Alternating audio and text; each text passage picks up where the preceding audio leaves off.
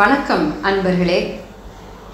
தமிழன்னை எப்படி புத்துயிர் பெற்று எழுந்தாள் என்பதிலிருந்து இந்த வாரம் நம்ம தொடங்க போகிறோம். 1880 ஆண்டு அக்டோபர் திங்கள் 21ஆம் நாள் தமிழ் வரலாற்றிலே ஒரு முக்கியமான நாள். உவே சாமிநாத ஐயர், தமிழ் தாத்தா என்று நம்மால் அன்பாக அழைக்கப்படுகின்ற ஊவேசா அவர்கள் அந்த தேதியில் கும்பகோணத்தில் ஒரு அரசு கல்லூரியில் தமிழ் பண்டிட்டார் பணியாற்றி கொண்டிருந்தார். அன்றைக்கு என்ன செய்தார் என்றால், அங்கே உள்ள ஒரு முன்சீஃப் லோக்கல் ஜட்ஜ் ராமசாமி முதலியார் அவர்களை சந்திக்க சென்றார். சென்றவுடன் தன்னை மகாவித்வான் திரிசுரபுரம் மீனாட்சி சுந்தரம் பிள்ளையின் மாணவர் என்று அறிமுகப்படுத்தி கொண்டார்.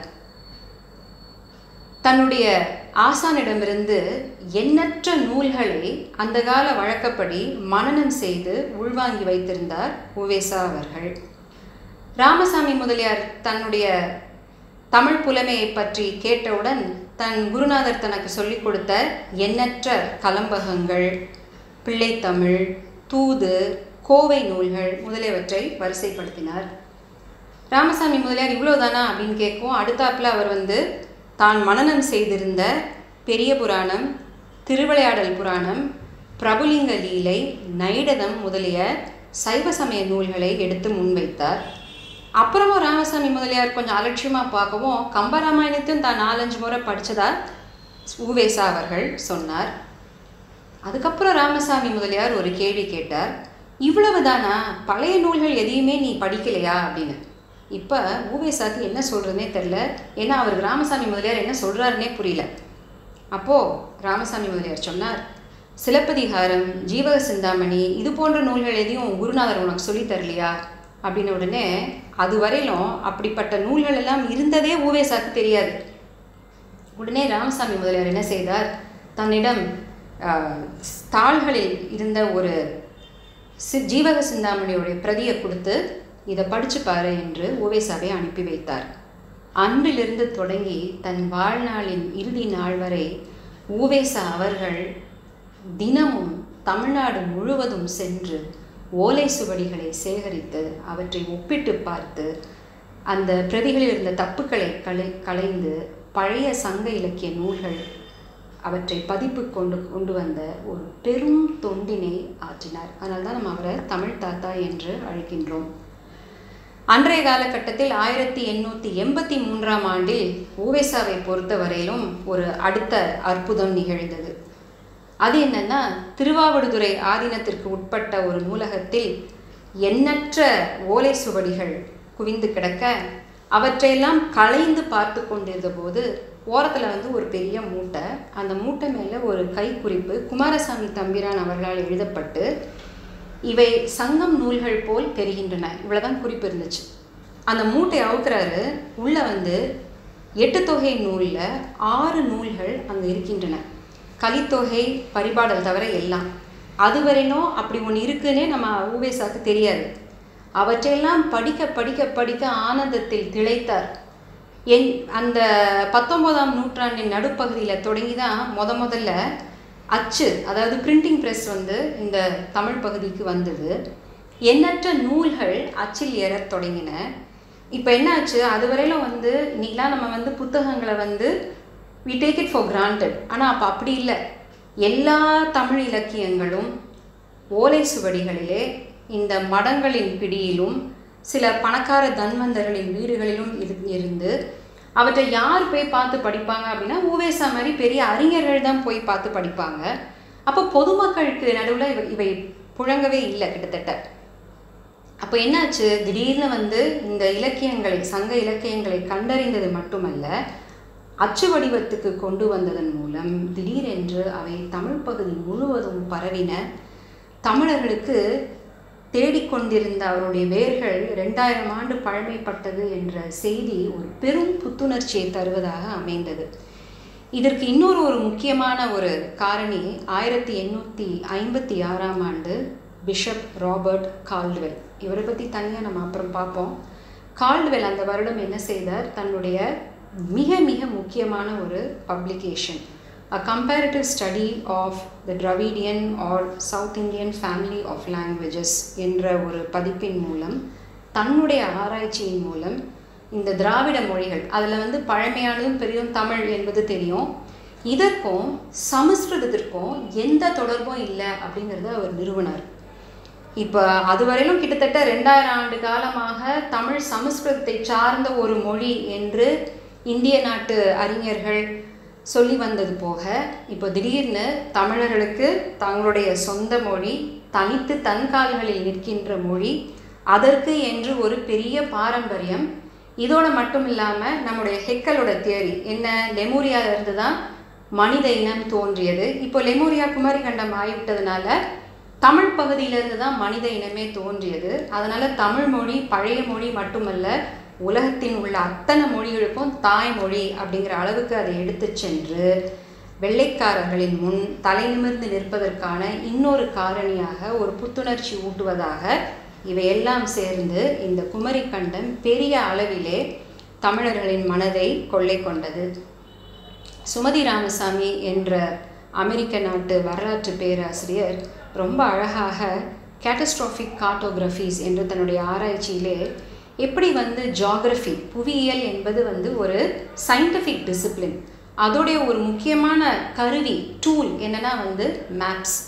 இந்த தமிழறிஞர்கள் இது என்ன செஞ்சாங்க, மேலை நாட்டு அறிஞர்கள் வெளியிட்டிருந்த பழைய உலக மேப், இந்த கோண்டுவானா போன்ற காண்டினென்ட் நம்ம போன எபிசோடில் பார்த்தோம், அதெல்லாம் எடுத்து இந்த போன அகைன் ஒரு ப்ரீவியஸ் எபிசோடில் சிலப்பதிகாரத்தில் அடியார்க்கு நல்லார் எப்படி அந்த 7x7 49 பகுதிகளெல்லாம் வரையறுத்திருந்தார் என்று பார்த்தோம். 7 முன்பாலை, 7 பின்பாலை, 7 மதுரை, அது எல்லாத்தையும் அந்த மேப்பில் போட்டு இந்த பகுதிக்கு ஜம்புத்தீவு என்று ஒரு பேரும் இருந்தது, நாவலன் தீவும் தமிழில். அதில் அந்த மேருமலை அதையெல்லாம் கொண்டாந்து உள்ளே புகுத்தி பகுருளி ஆரம் போட்டு குமரி ஆரம் போட்டு, அது மட்டுமல்ல சுற்றிலும் உள்ள கடல்களுக்கும் தென்கடல், தொன்முதுகடல் இப்படிலாம் பேர்களை கொடுத்து இந்த வரைபடங்களை எல்லாம் உருவாக்கி வெளியிட்டவர் யார் என்றால் பன்மொழி புலவர் என்று பாராட்டப்பட்ட பெரும் தமிழ் அறிஞர் கா. அப்பாதுரை அவர்கள். இந்த புத்தகத்திற்கு முன்னுரை கொடுத்தது யார் என்றால் என்னுடைய கொள்ளு தாத்தாவும் மற்றும் பெரும் தனித்தமிழ் இயக்கத்தின் தந்தை என்று போற்றப்படுகின்ற அறிஞருமாகிய மறைமலை அடிகள். அதில் அவர் என்ன செய்தார், அந்த காலத்தில் அறிஞர்கள் ஒத்துக்கொண்ட கருத்தின் அடிப்படையில் அடியார்க்கு நல்லார் 700 கவாடம்னு சொல்லியிருந்ததையும் நம்ம போன முறை பார்த்தோம்.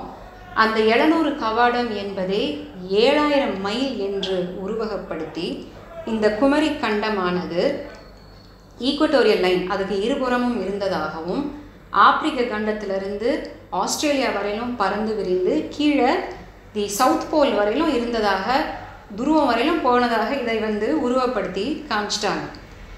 இப்போ நம்ம சென்ற முறை பார்த்தோம், 1912ஆம் ஆண்டு தொடங்கி வெக்னர், தி ஜெர்மன் புவியியலாளர், அவருடைய தியரியின் அடிப்படையில் பாஞ்சியா என்று ஒரு பெரிய கண்டம் இருந்தது, அதிலிருந்து கோண்ட்வானா என்ற கண்டம் பிரிந்தது அப்படிங்கிறலாம் பார்த்தோம்.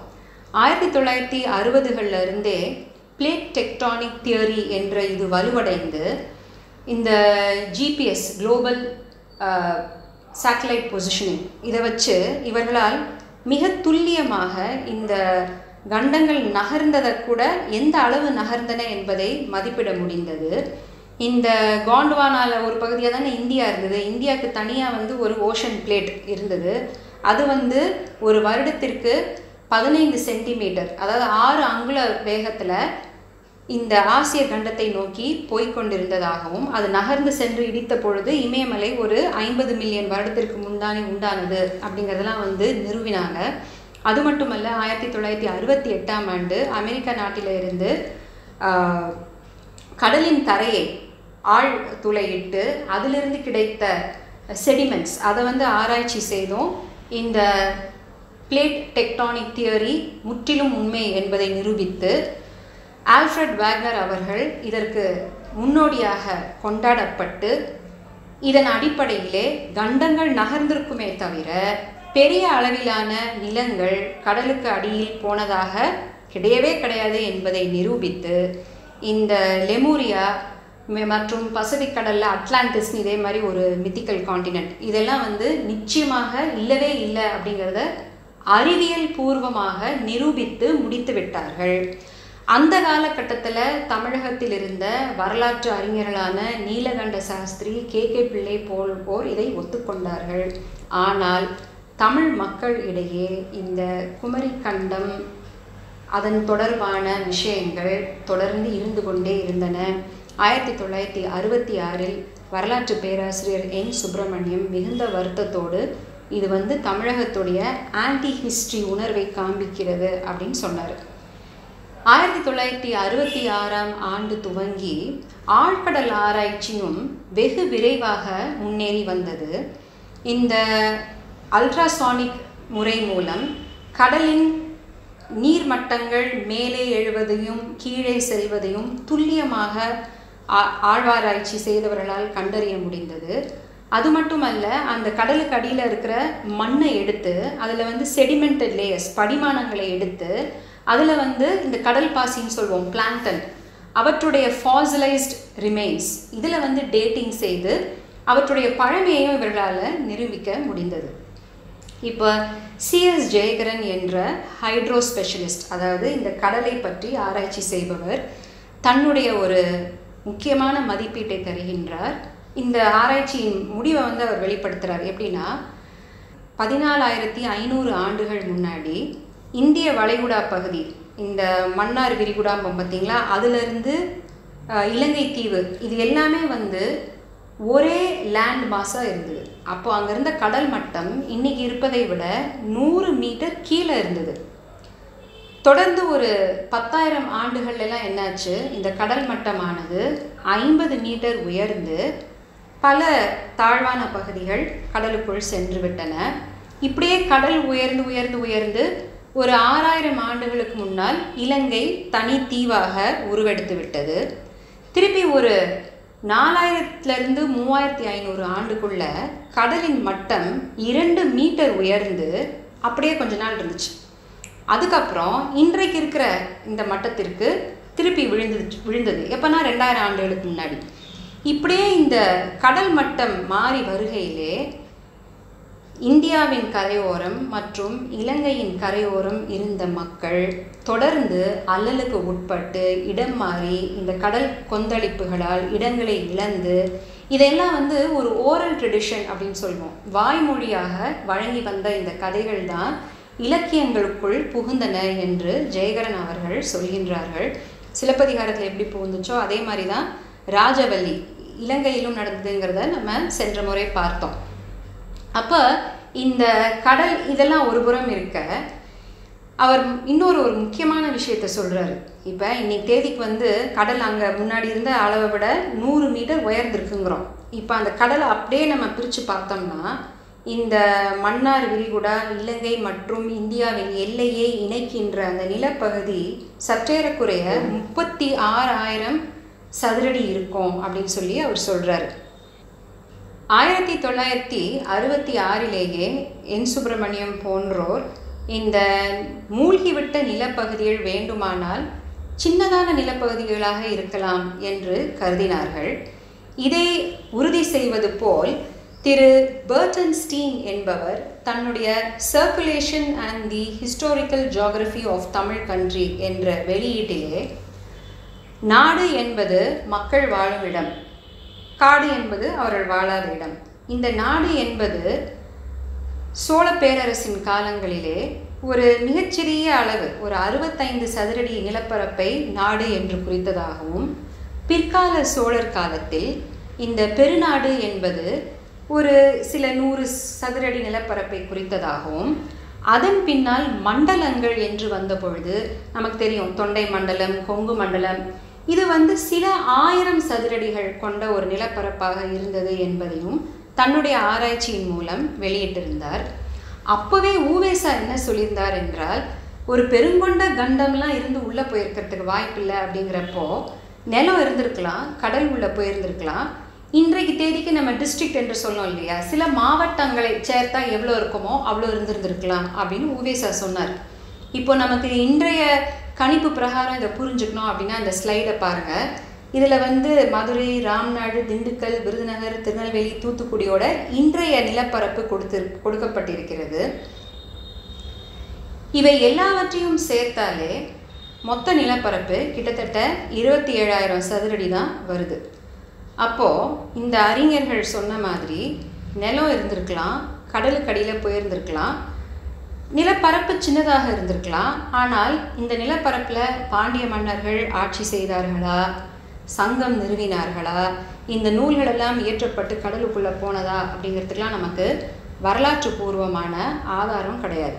இப்போ இது ஒரு புறம் இருக்கட்டும். அறிவியல் அடிப்படையில் குமரிக்கண்டம் அப்படிங்கிறது ஒன்று இல்லவே இல்லை என்று நிறுவிய பிறகும் கூட, வரலாற்று ஆசிரியர்கள் அதை ஒப்புக்கொண்ட பிறகும் கூட, தமிழறிஞர்கள் அதை ஒத்துக்கொள்ள தயாராக இல்லை. 1971ஆம் ஆண்டிலே அன்றைய ஆட்சியில் இருந்த தமிழக அரசு தமிழறிஞரான மு. வரதராசனாரின் தலைமையிலே ஒரு குழுவை ஏற்படுத்தி குமரிக்கண்டம் காண்பிக்கின்ற தமிழரின் தொன்மையை பற்றி ஆராயச் சொன்னது.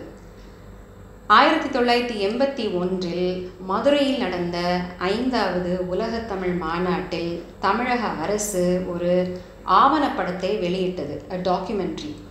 இதில் வந்து மேலை நாட்டு அறிஞர்கள்லாம் வந்தவங்க இதை வந்து ரொம்ப ஒரு வினோதமாக பார்த்தாங்க.